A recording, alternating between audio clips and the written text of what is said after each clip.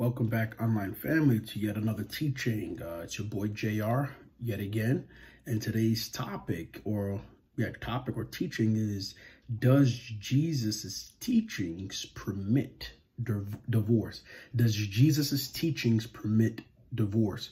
So we're gonna get right into this, and the first thing I want to do is define what is divorce. So divorce, I was able to find a Hebrew word which is garish, and it means to drive out.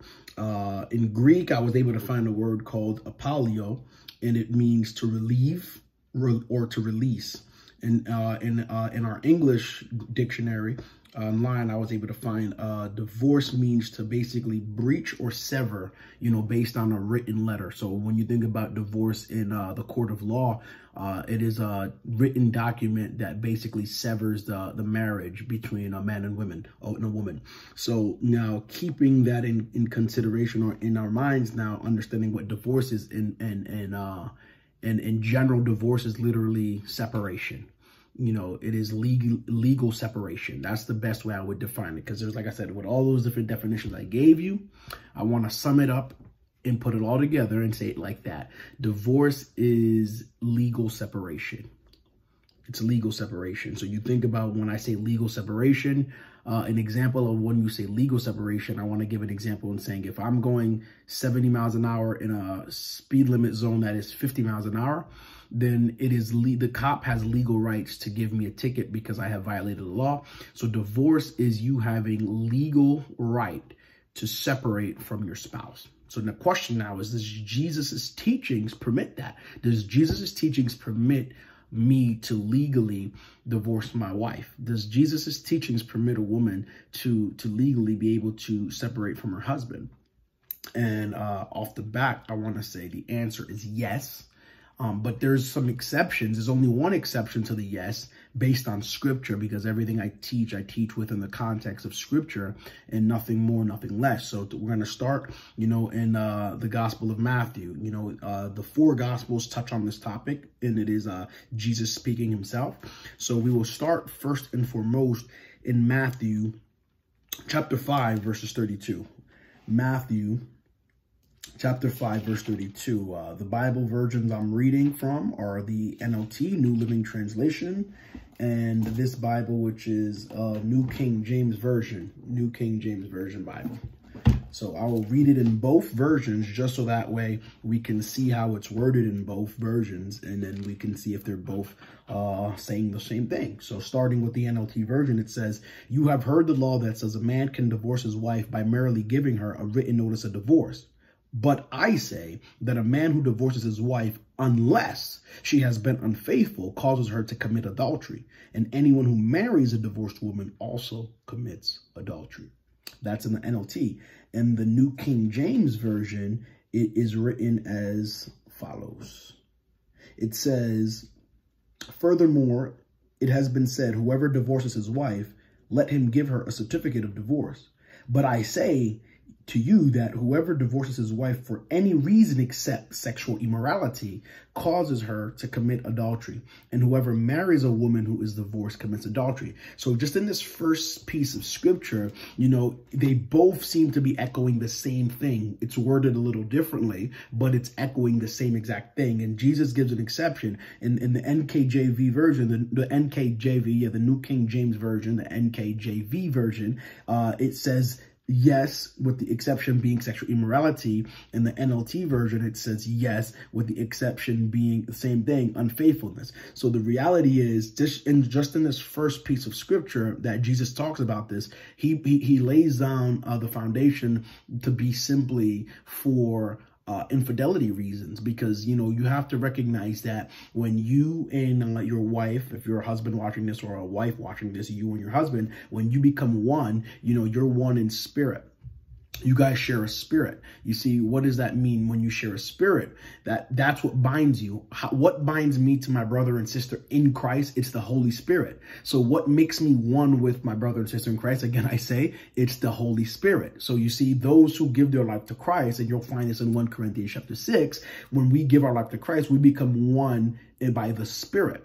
And the same thing follows. When a man marries his wife, they become one in spirit. You know, a lot of times we use the phrase a soul tie, but there's no such thing. I want to correct that today. There is no such thing as a soul tie, because your soul is you. We are made up of three, the humans are made up of three parts. You have the body, which is the physical, this is you.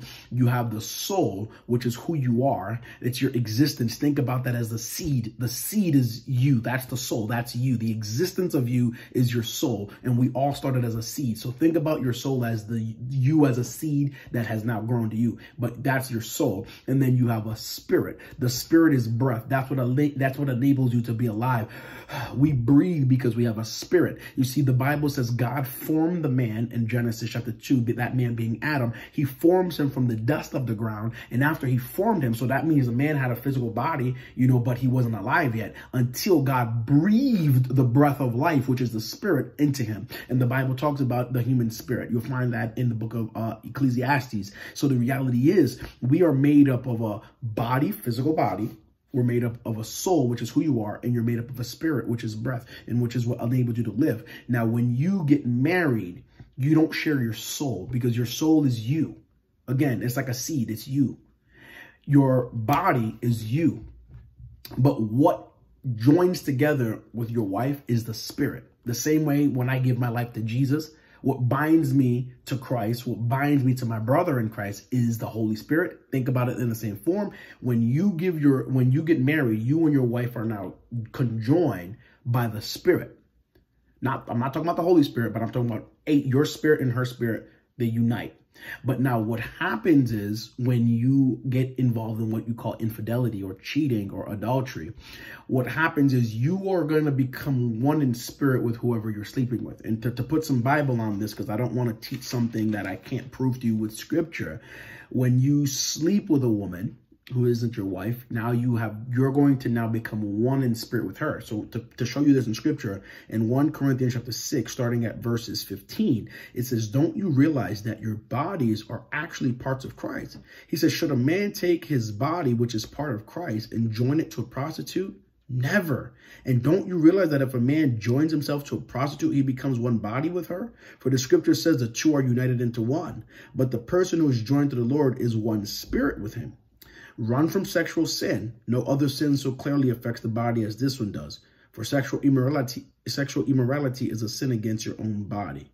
Don't you realize that your body is the temple of the Holy Spirit who lives in you and was given to you by God? You do not belong to yourself, for God bought you with a high price, so you must honor God with your body. So you're going to see, again, you know, you become one in body, you know, with your wife. But again, as it gave more understanding, it's in a spiritual way, because me and my wife's bodies are not conjoined. You don't see my wife glued to me. But what happens in the spirit is we're one. In the spiritual realm, we are conjoined. This is why those of you, if you're married, a lot of times when you have dreams, you see her with your wife. Or if you're married, you see you with your husband, because in the spiritual realm, you guys are one. The same way in the spiritual realm, when the devil sees me, when demons see me, they see Jesus, because we're one, we're conjoined. But we're not conjoined in the physical, we're conjoined in the spiritual. And so you and your wife are conjoined spiritually. But what happens now when you sleep with another woman, you are now conjoined with her.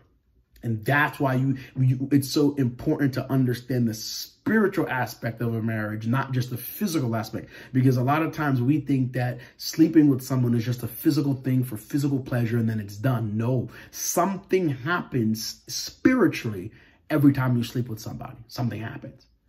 And so if you are sleeping with someone that is not your spouse, spiritually, you have now become conjoined to someone other than your spouse. And that, my friend, it gives a legal right for divorce based on the teachings of Christ, because he taught that infidelity, he taught that unfaithfulness,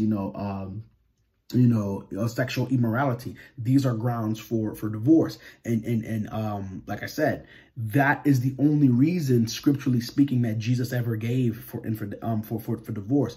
And I want to read one of the other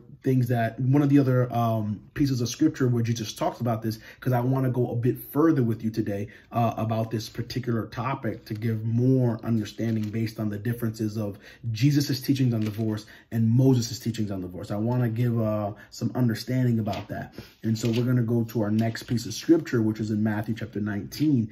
And we will read starting at verses 1 up to verses 12. Matthew chapter 19, we will read at verses 1 all the way up to verses 12. And I will first read in the New King James Version. So that way, because like I said, sometimes it's worded a little different in different Bibles, but it's good to kind of, you know, compare and contrast the two to see, because sometimes the wording can give you more details based on the version you read. But I do want you to know that no matter what version you read, they're usually going to always echo the same thing. So it's not a big deal if you say, well, my version is King James Version, my version is New Living Translation, mine is NIV. The reality is, as long as it's saying the same thing for the most part, that's all that matters. But different versions allow you to get different details. So I like to read two different versions, but those are the ones I read: New King James Version and the New Living Translation. And so in the New King James Version, this is what it says. Now it came to pass, when Jesus had finished these sayings, that he departed from Galilee and came to the region of Judea beyond the Jordan. And great multitudes followed him, and he healed them there.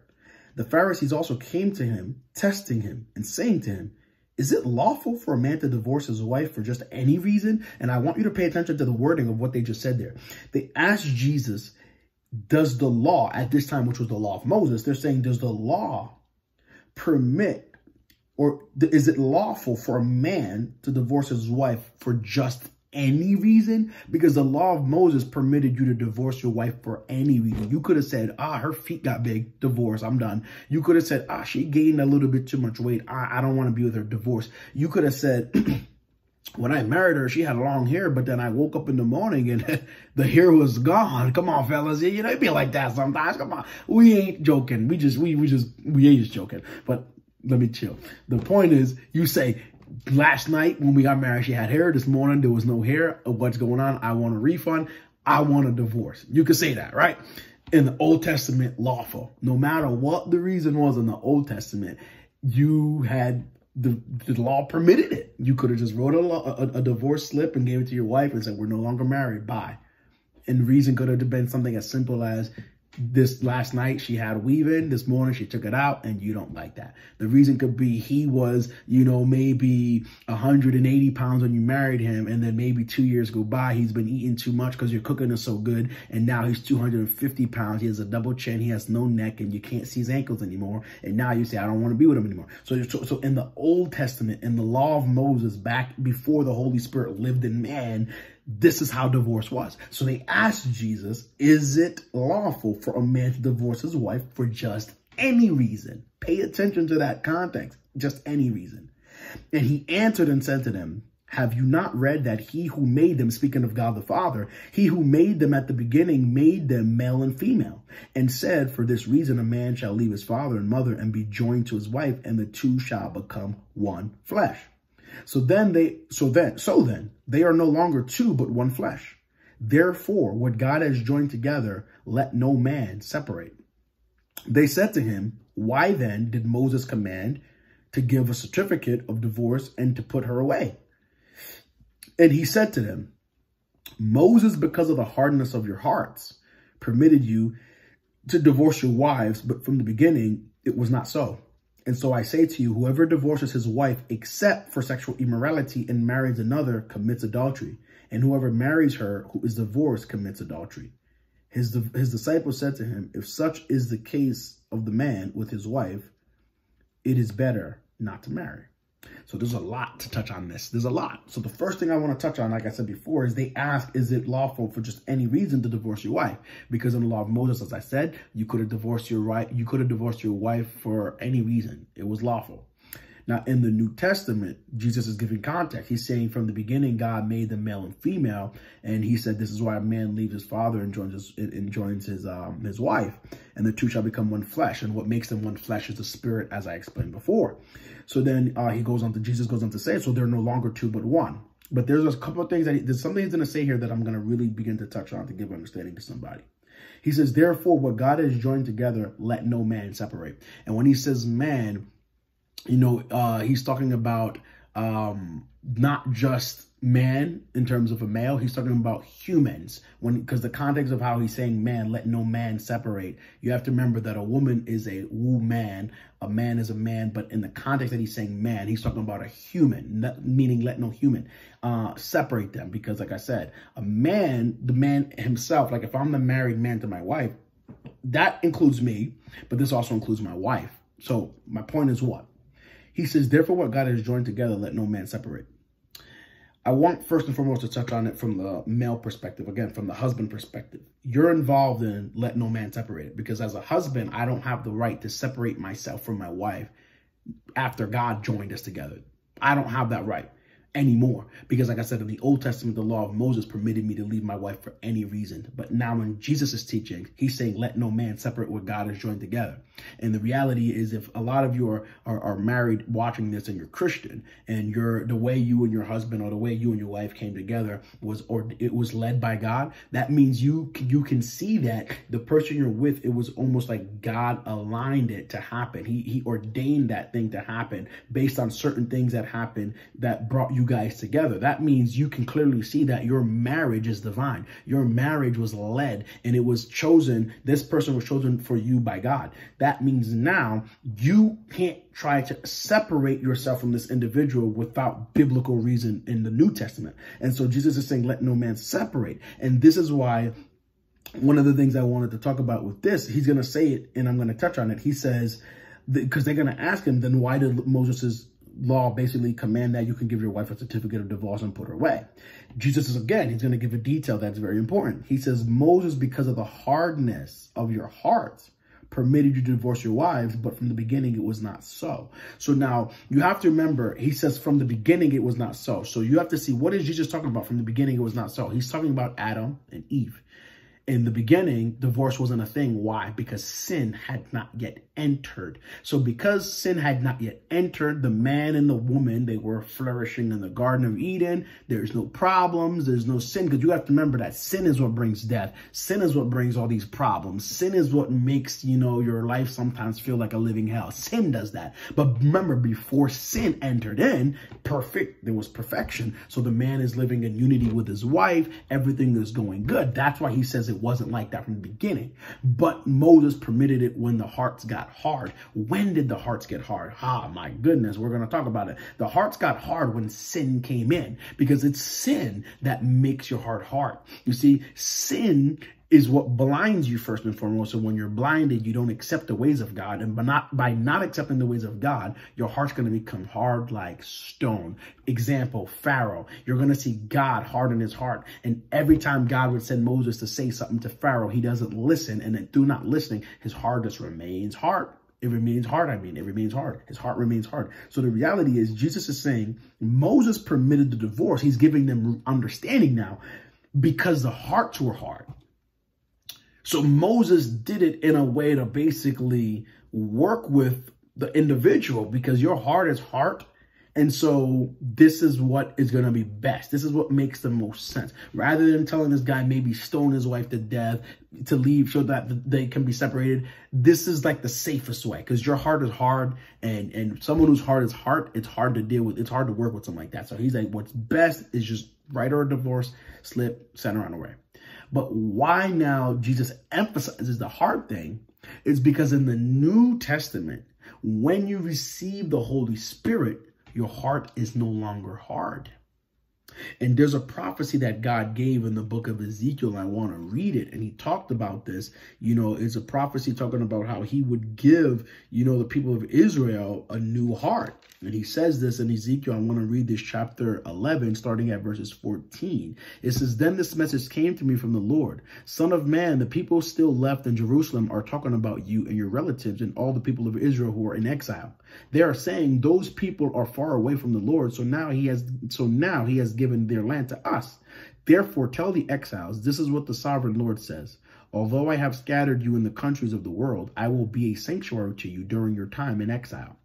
I, the sovereign Lord, will gather you back from the nations where you have been scattered, and I will give you the land of Israel once again.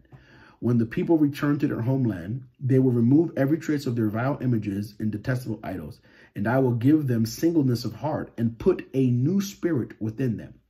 I will take away their stony, stubborn heart and give them a tender, responsive heart, so they will obey my decrees and regulations. Then they will truly be my people, and I will be their God. So you begin to see that in this prophecy, he's talking about obviously when the people would return back from exile, the people of God. But one of the things he emphasizes is that he would give them a new heart, which is something we also receive, because when we give our lives to Jesus, you know, we receive the Spirit of God. And when the Spirit of God comes within us, everything that is out of order becomes in order. Everything that is, you know, not clean becomes clean. Everything that is not of God becomes of God because his Spirit is in us. And having a hard heart is sin that causes that. But when the Spirit of God comes in, I receive a new heart, a tender heart, a responsive heart, a heart that is in alignment with the heart of God. And so with that being said, now Jesus is teaching you have to align what I just said with why he's talking about the heart thing. Moses permits divorce because your heart was hard. Meaning you were divorcing your wife for reasons that had nothing to do with sexual immorality. You see, a hard heart makes you do that. A hard heart makes you say, my husband gained 300 pounds and I don't want to be with him no more because he's ugly. A hard heart makes you say, my wife can't cook. And, you know, in the beginning of the marriage, I was cool with eating out, but now 2 years in, I don't want to eat out anymore. A hard heart makes you say, I'm going to just replace her and get, you know, a woman that could cook. A hard heart makes you say, man, he lost his job and now this last year has been rough. So I need a man who's making a lot of money so I can continue to live lavish. A hard heart makes you say, because he's not making as much money anymore, I'm leaving. A hard heart does that. A hard heart makes you say, well, you know, I was cool with her wearing weave in the beginning, but now I just want a girl who has natural long hair. So I'm leaving. A hard heart does that. A hard heart makes you say, this guy, yeah, he can cook. Yeah, he cleans, but he's just not manly enough for me. You know, in the beginning, I was cool with the guy that I can kind of run him and he's going to let me do what I want. But now I kind of want a man who's more aggressive, a man who's more manly. So a hard heart makes you say, yeah, I'm done with this guy. He's kind of wimpy. You see, a hard heart makes you think of yourself. A hard heart makes you release yourself from a marriage without it even being for infidelity reasons. That's what a hard heart does. And that's what Jesus is talking about. Moses' law permitted that because that was the kind of heart people had. But when you come to God, my God, you recognize that if it isn't infidelity reasons, I have to learn to adjust. I have to learn to work. You see, the heart of God is patient. The heart of God, you know, it is kind. It is gentle. The heart of God, you know, recognizes that it's not always going to be about me. For God so loved the world that he gave his only begotten son, not for him, but for me. So you see, the thing about when you receive God's heart, you love differently. When you receive God's heart, you're not as selfish the way they were in the Old Testament when they had hard heart. So now, this is why Jesus is saying that it is not lawful. It was lawful back then because of the hard hearts. But now, because we're going to receive a new heart, this is why he's saying that that's not the way of God from the beginning. Because in the beginning, Adam didn't have a hard heart, nor did Eve, because sin had not yet entered into the world. And so when sin had not yet entered into the world, we see without a hard heart, unity was there. And so he goes on to tell them, again, it was because of the hard heart that Moses permitted it. But he says it wasn't like that from the beginning. And so he goes on to say, and so I say to you, whoever divorces his wife, again, he says it, except for sexual immorality and marries another, commits adultery. And whoever marries her who is divorced commits adultery. So you have to see the context.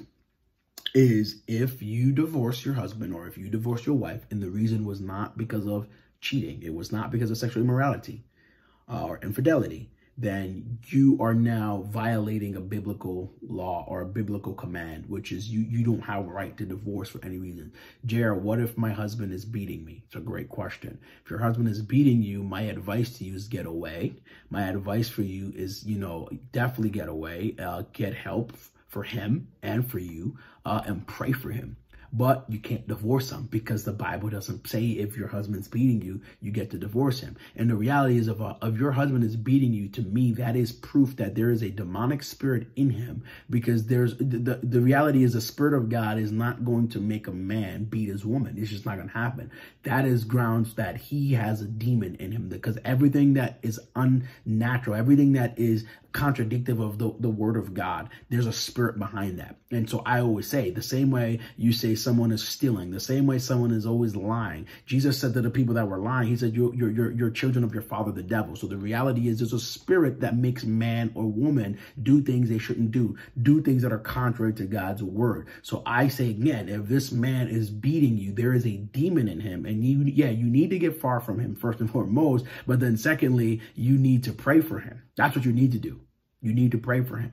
But divorcing him is not something you have legal ground to do. There's a spirit in that man. You're going to see in the book of Acts chapter 19, 7 sons of Sceva go to a house of a man who's demon possessed, and they try to cast out the demon. They say, in the name of Jesus, whom Paul serves, you know, and we command you to come out. The demon says to this guy, the demon speaking through this man's mouth says to them, Paul, I know, Jesus, I know, who are you? And then the Bible says the demon beat these guys naked until they left the house running naked. But you see, under the demon's power, it talks about he beat them up. So again, when you talk about this idea of putting your hands on people, you talk about, you know, beating people or your wife, to me, that is grounds that there is a demon in you, because that is not of God. The Spirit of God is tender. It is nice. It is loving.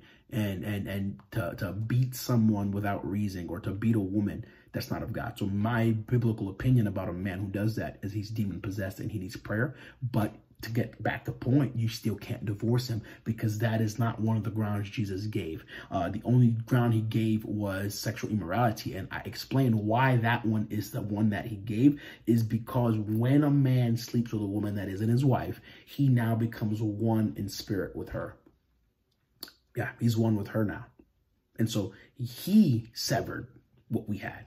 Vice versa. If a woman cheats on her husband and sleeps with another man, you now have severed what y'all had. You did that. That action has now made you one with someone else. Spiritually, you become one with someone else. So the reality is that is legal grounds for he to leave you, or for you to leave him. But that's the only ground. Okay, JR, what if he doesn't work and he's broke as a joke and he's just not paying bills around here? Sorry, honey, you should have thought about that before you married him. You should have read the Carfax. You know, you bought the car because it looked nice. It looked real shiny. My goodness, it was going to be, you was going to be able to flex on the gram real good with this car. But you didn't read the Carfax, and then you pull it out of the lot, and then a month down the line, it has all these problems. Right? You should have read the Carfax. It's the same thing. This guy on Instagram had so many followers. He looked like a stand-up gentleman, you know, 6'3", 200 pounds of solid muscle. Man, he looked the part. But then you married him, and then but you didn't really read into his life. You didn't really get to know him. You just saw what you saw on the surface. But then now you married him, and then you realize he doesn't clean. You realize he doesn't work. You realize he doesn't give you massages the way you thought he would. And then he's just basically not the guy you thought he was based on his profile pictures. Well, guess what? Now you're stuck with him. You don't get to divorce him because he doesn't cook. You don't get to divorce him because he doesn't clean. You don't get to divorce him because he brings in $0 a week. You don't. You have to deal with it. And now my best advice is you better start praying that God changes him. But if you divorce that man and go marry someone else, you are committing adultery, which there is great punishment for that. Because the Bible says someone who commits adultery, first and foremost, won't get into heaven. That's what the first thing. But now, let's say you give your life to Christ, you change, and now you're saved. Okay, I believe you will go to heaven, even though you committed adultery. I believe you will go to heaven, but I do believe you're going to be disciplined because now you're a child of God. So it's either you commit adultery and you're not saved and you go to hell, or you commit adultery and you are saved and you get disciplined, because Hebrews chapter 12 says God disciplines his children. So if you do commit adultery as a child of God, I'm telling you, you will go to heaven, but you're going to be disciplined on earth before you die. And it is going to be painful. So I would advise you, sometimes they say the grass isn't greener on the other side. If you've already put yourself in a situation with an individual who you don't really like and you don't like his or her ways, deal with it. Because if you breach that marriage and go marry someone else, that's adultery. And believe me, it will not, the grass will not be greener on the other side. It will not be. I can guarantee you that. So those are the things that we see here. Divorce was permitted in the Old Testament and the law of Moses because they had a hard heart.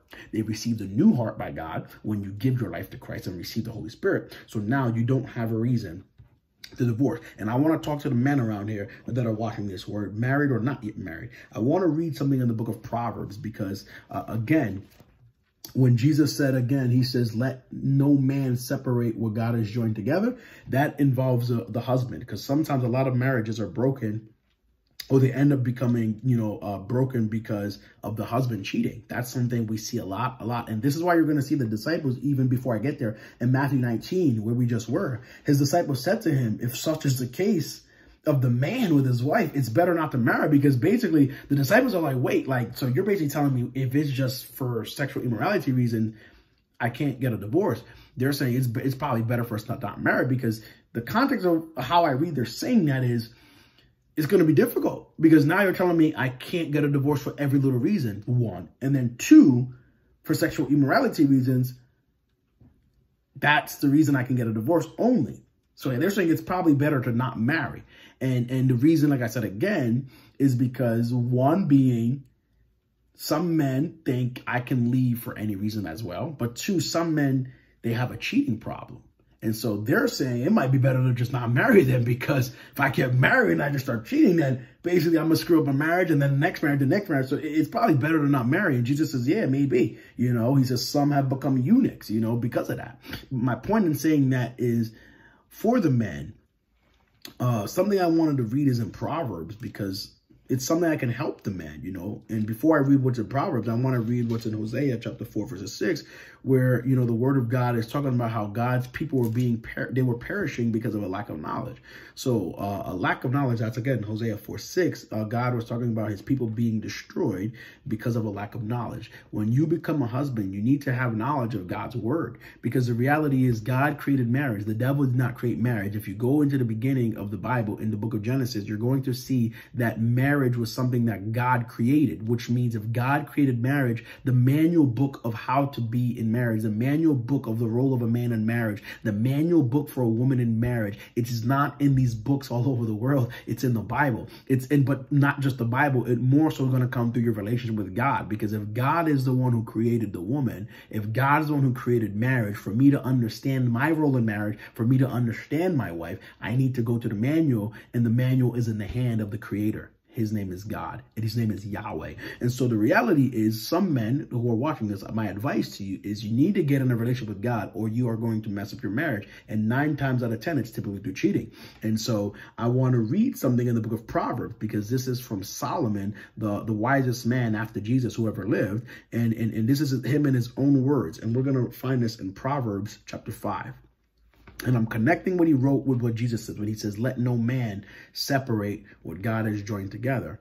I want to read something that Solomon says to the men in Proverbs chapter 5, and the wisdom that God gave him. He wrote, starting at verses 21, for the Lord sees clearly what a man does, examining every path he takes.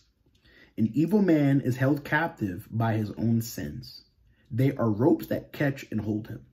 He will die for lack of self-control. He will be lost because of his great foolishness.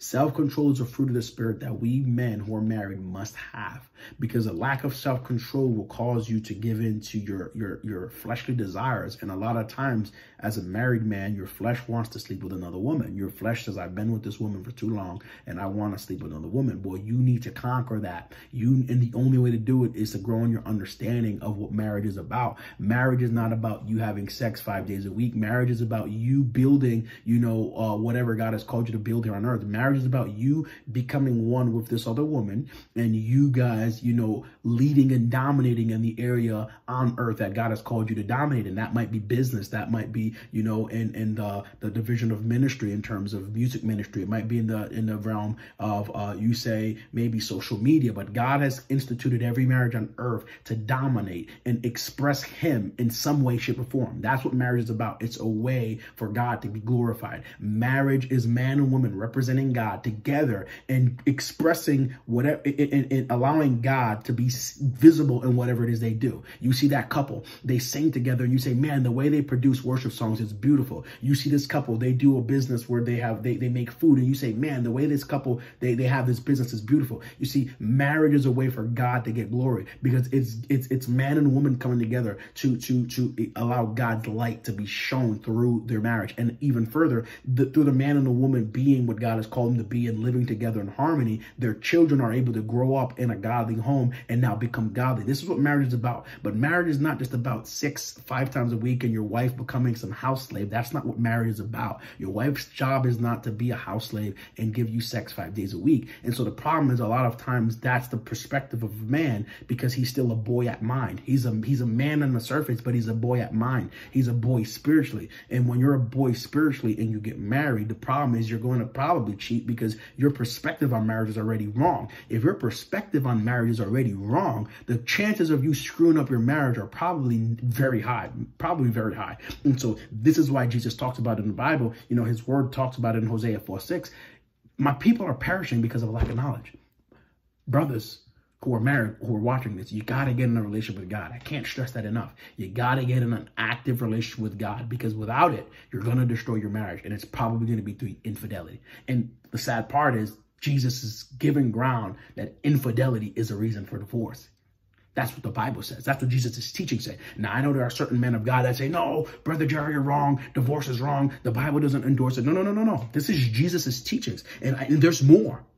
Mark chapter 10, he alliterates the same thing. So I don't care what Pastor so-and-so says. I'm telling you what Jesus' teachings are. And Jesus' teachings are final authority. And anyone who wants to debate it, I'm not up for the debate. Go debate it with God. But I'm giving you Bible. So we're going to go again before I continue my point. Mark chapter 10, verses 2 to 12. Jesus says, it goes on to say, some Pharisees came and tried to trap him with this question: should a man be allowed to divorce his wife? Yet again, Jesus answered them with a question. What did Moses say in the law about divorce? Well, he permitted it, they replied. He said a man can divorce his wife.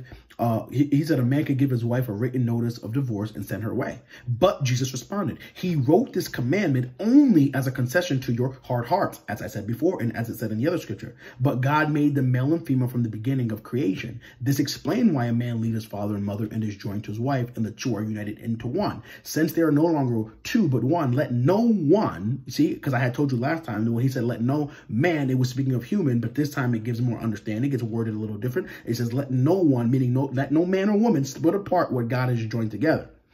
Later, when he was alone with his disciples in the house, they brought up the subject again. He told them, whoever divorces his wife and marries someone else commits adultery against her. And if a woman divorces her husband and marries someone else, she commits adultery. So again, I said to you again, divorce, Jesus' teachings, the only way it is permitted in the New Testament and the teachings of Christ that differentiate from the teachings of how Moses gave it is based on the heart thing, which is in the New Testament. If you have the Holy Spirit, you have the heart of God, infidelity will be the only reason you leave your spouse. But men, I'm telling you, a lot of homes are being broken because the husband is not in his Bible. The husband is not in an active relationship with God.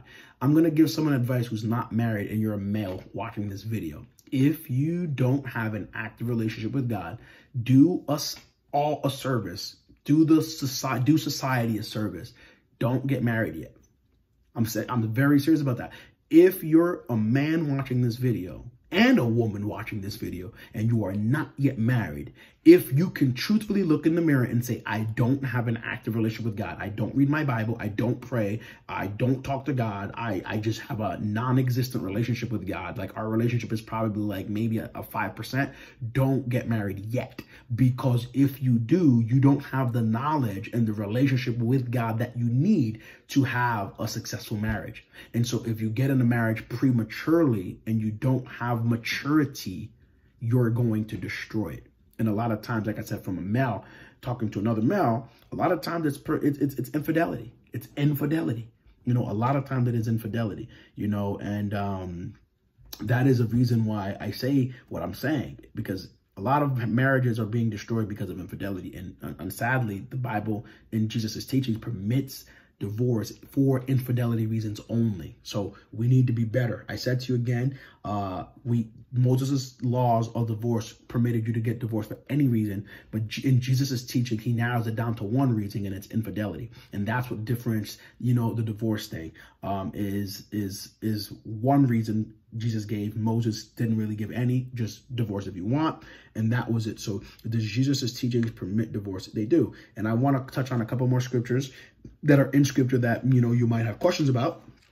and then we'll wrap up this video. So we're going to go again. Another scripture is Luke chapter 16, verses 18. It says, for example, a man who divorces his wife and marries someone else commits adultery, and anyone who marries a woman divorced from her husband commits adultery. So now what does that mean? It says, it's basically, if a man divorces his wife and marries someone else, if a man divorces his wife and marries someone else, I'm getting tongue-tied. For example, a man who divorces his wife and marries someone else commits adultery. So what does that mean? Again, if I'm married, because I'm married, right? I am a married man. So now, as a married man, if I were to say I'm leaving my wife, she didn't do anything wrong. Maybe I just say, you know, I want to be with a white girl now because my wife is chocolate. She's caramel. But let's just say I said, I want to be with a white girl now. Nothing that my wife did wrong, but I want to be with someone of a different color. Now, if I leave my wife for that reason and go and marry this white girl, then that is the adultery. That's adultery. And that white girl who marries me is also committing adultery. Now, one thing I want you to understand again, and it goes the same way, because I'm going to touch on it in the other part as well. If I commit adultery and I am a man of God, because I'm a child of God, I will be disciplined by God. Because Hebrews chapter 12, I want to read this for the viewer because I have to teach on this particular topic in great detail. So we have great understanding of this topic when we're done with this video. So in Hebrews chapter 12, because I do want to touch on this, the Bible says in Hebrews chapter 12, starting at verses 7, it says, well, starting at verses 6, for the Lord disciplines those he loves, and he punishes each one he accepts as his child. As you endure this divine discipline, remember that God is treating you as his own children. Who ever heard of a child who is never disciplined by its father? If God doesn't discipline you, as he does all of his children, it means that you are illegitimate and are not really his children at all. Since we respected our earthly fathers who disciplined us, shouldn't we submit even more to the discipline of the Father of our spirits and live forever? So the reality is, God disciplines his children. So I said to you now, 1 Corinthians chapter 6, you know, talking verses 9 to 11, talks about how those who commit adultery will not inherit the kingdom of God. And then Hebrews 12 says God disciplines his children. So now we have to look at that in two different spectrums and say, okay, if the non-believer is committing adultery without repentance, without giving their life to Christ, and they die like that, then they're not going to go to heaven. That's Bible. But JR, what if a believer, okay, like I said, what if I did that? Do I lose salvation? Do I not go to heaven? No, that's not what happens.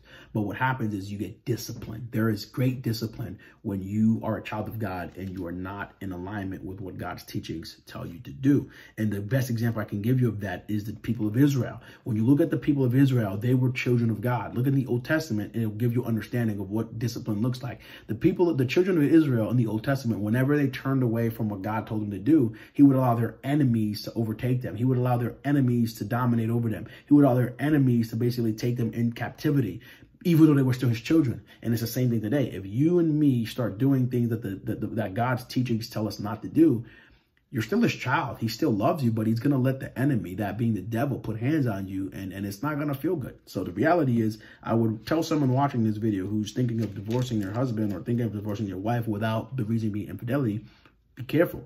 Because if you do that, now you're committing adultery. And if you're a child of God, you're going to be disciplined. And don't forget, the grass is not always greener on the other side. So again, this is, I want to touch on one more verse that talks about this, which is what Paul talked about in 1 Corinthians chapter 7. And then I will wrap up this video because those are the verses that I know talk about this. So I want to touch on it. So 1 Corinthians chapter 7, verses 10, Paul writes, but for those who are married, I have a command that comes not from me, but from the Lord. A wife must not leave her husband. But if she does leave him, let her remain single or else be reconciled to him. And the husband must not leave his wife. So now you say his command is saying a wife must not leave her husband. But if she does leave him, let her remain single or be reconciled to him. And that is why, that is the reason he's saying this is because the context of what Paul is saying is a woman who left her husband without it being infidelity. That's why he says if she does leave him, She has to remain single or else be reconciled to him. Because, like I said, what Paul writes can't contradict what Jesus said. It can't. The teachings, you have to make them, synchronize. You have to make them, the two teachings marry, because I always say the Bible will not contradict itself. God will not contradict himself. So whenever someone tries to take a Bible verse and say, oh, no, look, this Bible verse is contradicting this one. No, it can't. That can't happen, because God is the one who inspires the scriptures. He's the inspiration behind the writer. So God's not going to inspire Paul to write something that contradicts what Jesus said. So that means you have to now look at both of the different teachings and say, how do these two marry? And based on what Paul's saying, we get understanding based on what Jesus said, because he's getting this from what Jesus already said. And Jesus had already said it. Unless there's infidelity, unless there's unfaithfulness, you can't get a divorce. So the context of what Paul's saying is, because you have to remember, he's talking to the people of Corinth. For those of you who are Bible readers, you know that in Corinth, there was so much sin going on in Corinth. If anything, if there's a book that Paul's teachings really were like at a rebuke and touching on every kind of sin, it's really the book of Corinth, because there was so much sin going on in the church of Corinth. So Paul is literally touching, we're probably going to get most of Paul's, teachings in the book of Corinth, because he has two books, and 1 Corinthians, 2 Corinthians, and you're going to see they're jam-packed with so much rebukes. They're jam-packed with so much teaching on sexual sin. So my point is, you got to keep that in consideration as well. And so Paul is talking about, again, if you leave, you got to remain single or else go back. Because if you're leaving and you didn't leave with the reason being, infidelity, he's saying you got to remain single or else go back. Yeah, that guy doesn't cook. He doesn't clean. He's a pig, in terms of how he lives. He's mean. I feel you. But if you leave him, you got to stay single. Or else, I said to you, God disciplines his children. So we have to live in the fear of the Lord, people. Like I said, sometimes you make decisions prematurely, but guess what? You got to live with it. You got to live with it. That is life. That's life. You make premature decisions. Got to live with it. They say in America, you make the bed, you got to sleep in it. You did not do your homework on this gentleman, and now you want to leave him because, when he takes his shoes off, his feet stink. You got to deal with it, because based on what Paul's teaching is saying, it's synchronized with what Jesus said. If you leave, you got to remain single or else go back. But if you don't do what this is teaching, I said to you again, I will never teach that a child of God can lose their salvation, because I just don't believe that. I don't believe when you become a child, you can become no longer a child. I don't believe that. So if you're a child of God committing adultery, meaning you left your spouse for reasons that were not sexual immorality, and you marry someone else, you will be disciplined. And I'm telling you, discipline sometimes mean you can have, lose a leg. Discipline can sometimes mean the person you marry he's double worse than the one you were with. Discipline can look any kind of way, and I just don't want to fall into the hand of God. So for you who's watching this, you ought to have the same mentality that I'm having right now, which is you don't want to fall into the hand of God, because Jesus says, if you fall into the hand of God, who's going to rescue you? Can't nobody save you. So my advice to you, whoever's watching this, does Jesus' teaching permit divorce? To conclude, they do, only in the sense of infidelity. That's the only exception I saw Jesus gave. But if it's not for infidelity reasons, and like what Paul's saying, maybe you say, I'm going to leave for a little bit, and leaving not to go be with someone else, but maybe I'm going to leave and go back and live with my parents for a year or two and pray for this guy because he's beating me, or maybe we're arguing and it's getting out of hand. And maybe you say, I'm going to leave. As Paul's saying, okay, if you leave, but stay single. Don't go, you don't get to leave and go mingle. You got to leave and stay single. And then at the proper time, maybe this guy changes. You've been praying for him. You put his name in the church to pray for him, and maybe he changes and y'all reconcile. But I'm telling you again, and I conclude with, if you get a divorce for any other reason than what Jesus said, which was infidelity, and you're a child of God, you will be disciplined. And if you're not a child of God and you don't repent and you're in adultery, you're going to go to hell. 1 Corinthians chapter 6, verse 9 to 11. That's what I conclude with in this teaching. So yes, Jesus' teachings permit divorce only under one exception. May God bless you.